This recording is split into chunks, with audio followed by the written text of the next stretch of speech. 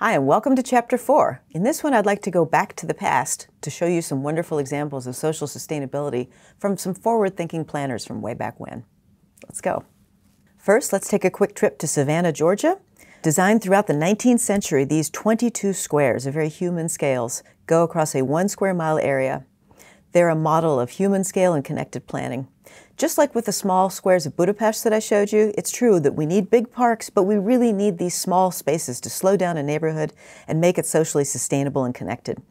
So with these parks, you almost always know you're going to run into somebody you know. It makes the neighborhood close-knit. They're easy, accessible places for social gathering. And this is really also important for dealing with the urban heat island effect in a city that's really hot already. This is kind of a classic Savannah view. It's an alley of live oak with Spanish moss. This is kind of typical of these parks to have these beautiful trees forming these sorts of tunnels that you can walk through. The city truly became built around the squares, and today they're places of beauty and history that give people a reason to explore the neighborhood and socialize. They're not just attractive for tourists, they're attractive for the people who live there and call Savannah home. They also provide a beautiful and traffic calming setting for retail to thrive, so they slow the traffic down, they make it nice for walking and biking. Originally, in the 19th century, each of these squares had a small community of colonists living around it, with separate lots dedicated to community buildings. That's what inspired the first 4 squares. They were actually meant to be a form of defense where there were military practices there. It's kind of hard to imagine looking at them now. But the city built a further 20 after those initial 4. Only 2 have been lost, fortunately, and the remaining 22 are a very beloved and protected part of the city of Savannah. Another older example, I've talked quite a lot about Budapest since it's a place that I lived and called home and loved for a long time, still do.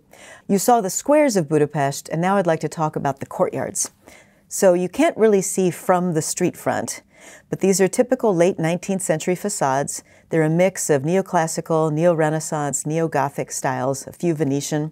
There were architectural regulations from the late 19th to the early 20th centuries that explained the building's layouts and apartments and the diversity of a Budapest courtyard. So the way these buildings worked, they were built to be like villas in Renaissance Italy. So like the Medici villa, they would have about 4 or 5 floors and a courtyard in the center. But the difference was that these were meant to be individual apartments for individual families. Architectural regulations said that there had to be retail on the ground floor, and then the first floor would be the most elegant of the apartments on the front. And then as you went further up in the building and further back, the spaces got kind of smaller, the ceilings got lower, less ornate, darker, narrower, a little more awkward, so that by the time you got to the top of the building and the back of it, you had a very different apartment from the one that was on the first floor of the facade. This meant that you had a really diverse group of people living in the same building, so you had a really wide range of classes. There also were regulations that there had to be commerce on the ground floor, which gave it a really nice unity from the street level. This is the kind of thinking in planning that informed the renovations that took place in Paris in the 18th and 19th centuries. So it has a really beautiful unity to it. But let's have a look inside. So the regulations said that these courtyards had to be a minimum 15% of the building's footprint. Most developers would stick to the minimum because they didn't want the expense of a bigger footprint without bigger apartments. So that means a lot of these places, depending on the proportions of the courtyard, the height of the building, could be a little bit on the shady side. They were originally meant to be very functional spaces. There would be itinerant repairmen who would come in and fix things for you in the courtyard. There would also be maids, because everybody had a maid back then. There would be maids beating the carpets, which was kind of a big center of social activity. Some of these have been turned into shade gardens. They look like they should be gardens. They were not originally intended to be that way, but many of them have become that. They create a great sense of safety because there's the buffer of a locked gate to the street. It's a semi-public, semi-private space. You can put things out that you wouldn't put out in a public space. You can let your children or your pets run around. So there are opportunities here that you don't have in a fully public space, yet it's not fully private either. They're really essential for the quality of life in a dense urban setting. They are cooling in the summer and insulating in the winter. It speaks to the importance of semi-public, semi-private spaces. There's safety, sociability, trust, and connection in these courtyards. Another great example of this would be in London, the common greens, where several houses share a large common green space, so more public than a yard, but more private than a park. There are some examples of these in new housing developments in the US as well. Here's another Budapest story. It's the story of the Weckerle estate. Where it starts is at the turn of the 20th century. Budapest was the second capital of the Habsburg Empire after Vienna. It was an incredibly rich, beautiful, fast-growing city. The countryside was another story. It was a lot poorer, so there was a lot fewer opportunity. So a lot of countryside people moved to the city for work because there was a lot of work there.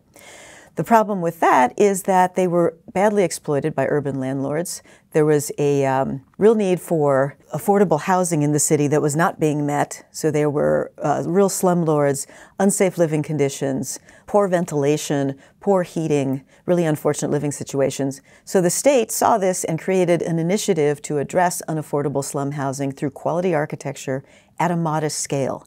And this is the key to it, is that it's at a very modest scale. So they created the Wekerle estate in an empty area on the outskirts of the city.